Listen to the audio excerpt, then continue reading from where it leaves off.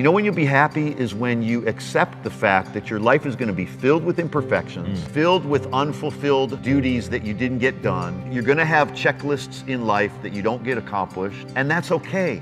Because if what you can do is focus on the simple life that Jesus talks about and the simple life that we're talking about, this is when people are really going to be happy. Simplicity is one of the greatest secrets to happiness in our lives. And I think that it behooves us to lay hold of the simplicity of the gospel, the simplicity of a relationship with God, and the simplicity of what we're here for. Yeah. And we don't have to make it more complicated than we do.